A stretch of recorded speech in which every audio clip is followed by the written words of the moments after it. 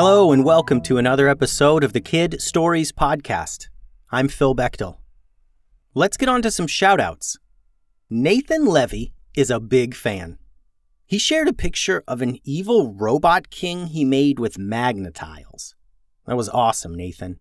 I think if you were a character in the stories, you would be a magical weapon crafter who makes the most powerful weapons and heroes come from all around to buy them from you. I think if you were a character in the stories, you would be a magical weapon crafter who makes the most powerful weapons and heroes come from all around to buy them from you. Thanks for listening, Nathan. Emilia from Magnolia, Delaware listens every day, and she shared a bunch of drawings that were all so good. Thanks for that, Emilia. I think if you were a character in the stories, you would be a gloop tamer who has the ability to tame gloops with your magical gaze. Thanks for listening, Amelia. Today's episode is titled Tea with FiveTails, Part 2. James and FiveTails agreed that their best course of action would be to try and sneak up into the Cloud Troll's domain, high up in the sky. They hoped that they could sneak up there and grab the tea without getting noticed. Well, that's what James hoped anyway. "I'm gonna burn that whole Cloud City to the ground," said FiveTails, already preparing to overreact. "You know we can't do that, FiveTails," said James. "There's like hundreds of trolls up there. We just need to sneak in and get the tea and sneak out. If we get into a fight with all those trolls, they'll crush us." FiveTails just grumbled. He waited for James to get ready. James prepped his flying scooter and Fancy climbed on board, her tail wagging, ready for another adventure. The three took off, up into the sky much higher than James usually preferred to go. The cloud trolls were a rare type of troll that lived high in the clouds. No one really knew how it all worked.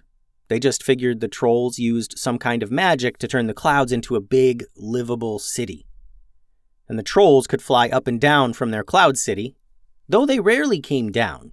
They preferred to stay up away from everyone. And everyone preferred that as well, since cloud trolls were thieving, lying stinkers. The three got to the edge of the clouds and stepped onto the fluffy surface. Standing on a cloud is like nothing James ever experienced before. It was soft and fluffy and squishy, but firm enough to hold them all, even FiveTails' huge dragon body. Further into this massive cloud, there were rooms where the cloud trolls lived, just like the rooms in a house, kitchens, libraries, bedrooms. James and FiveTails had never been up into a cloud troll's domain before, but they had heard stories of what it was like. "Okay, let's keep calm," said James. "There are hundreds of trolls up here. Let's just find what we need and get out." James led the way with FiveTails behind him, and Fancy bringing up the rear. They heard far-off sounds of trolls through the cloud walls as they crept about the cloud city. They peeked into rooms and down hallways, keeping an eye out for a kitchen or a loot closet where the expensive teas may be stored. As they turned a corner, a cloud troll stepped into view. It was huge, as trolls usually are. White hair covered its head, and a thick white beard hung down from its chin. At first, it didn't notice James and FiveTails, since it was looking down at a book as it was walking. They froze, hoping the troll would turn the other way and ignore them completely. But the troll looked up from his book and gasped at seeing intruders in the Cloud City. James reached into his gear for a rope and some knockout powder. He was sure they could quiet this troll before things got out of hand. But before he could toss the rope and powder, a blast of flames shot out over his head. FiveTails roared, blasting fire at the troll, who was knocked back and scrambled up to run away. The flames licked the troll's hair and beard, singeing them and starting them smoking. The troll ran at full speed and turned a corner, out of sight. FiveTails began to pursue him, but James piped up. "He's just gonna lead you to the entire troll horde. And he knows this place way better than you do. He's long gone already. If you just would have let me knock him out, we'd be fine. But you had to go yelling and blowing fire."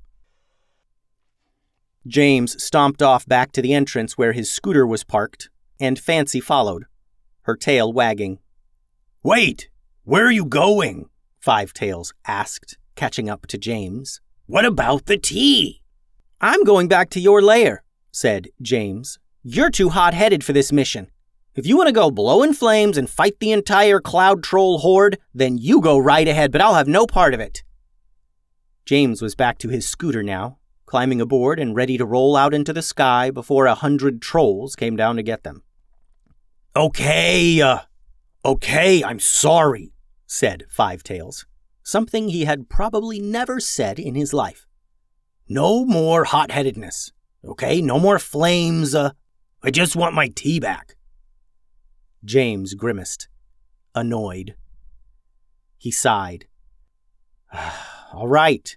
I think I have an idea. I think I could maybe make it work. Come on." FiveTails leaped off the edge at Cloud City and flew back down to his lair in the dormant volcano. He was eager to hear James's plan. When they returned, James began dumping out his pouches and pockets and adventure bag onto an old wooden table. Jars and little bags and crystals and all kinds of magic things tumbled out into a pile, and James spread them out, looking for one specific thing. FiveTails looked on curiously, and Fancy curled up nearby, thinking their mission was over. "Here it is," said James, holding up a small crystal. It was white, with black spots. "What is it?" asked FiveTails. "It's a transmogrifying crystal," said James. "It's supposed to change the way we look without changing what we are.